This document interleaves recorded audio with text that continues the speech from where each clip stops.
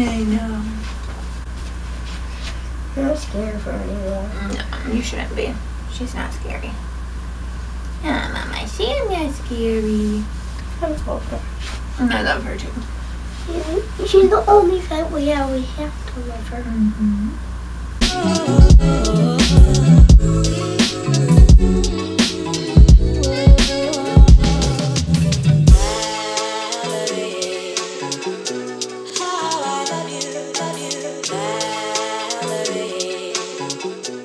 Oh, my throat.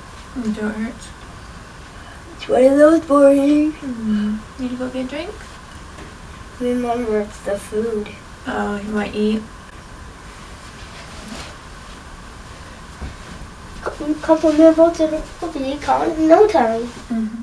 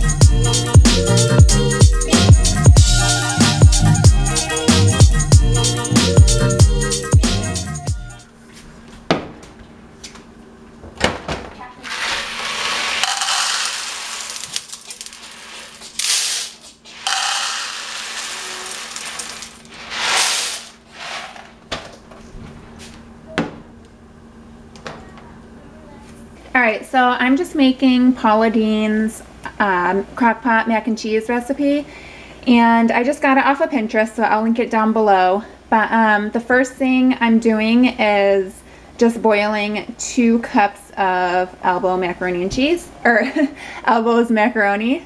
And so here's everything else that you're going to need. Some milk, some of this cheddar cheese, soup, and then I have sharp cheddar cheese, sour cream, 4 tablespoons of butter, or half a stick, dry mustard, and then salt and pepper. And yes, I still have Mr. and Mrs. Claus out. And it also said you could use 3 eggs, but I don't have any eggs right now, so it did say the eggs were optional, so I'm just not going to use them because I don't have them right now. Alright, so I drained my macaroni, and I only like half cooked it. I didn't cook it all the way because it is going to be sitting in the crock pot for like 2.5 hours, so it'll finish cooking in there. But now I'm just going to take my butter and melt that, and then you want 2.5 cups of your sharp cheddar. So this is a 3-cup bag, so I'm just going to measure it out. Okay, that's good. 1, 2, and then like half. Alright, so now I'm just gonna get the butter melted and the cheese melted.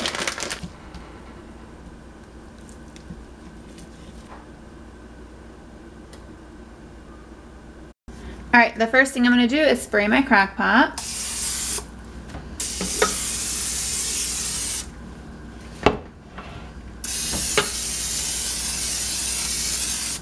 All right, I'm gonna put my cheese mixture in there. Ah!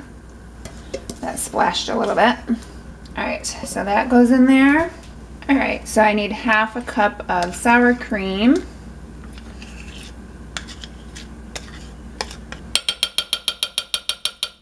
My whole can of soup.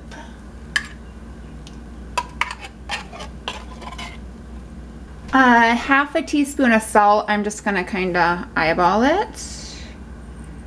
I don't like a ton of salt, so putting that in there. Same thing with pepper, half a teaspoon.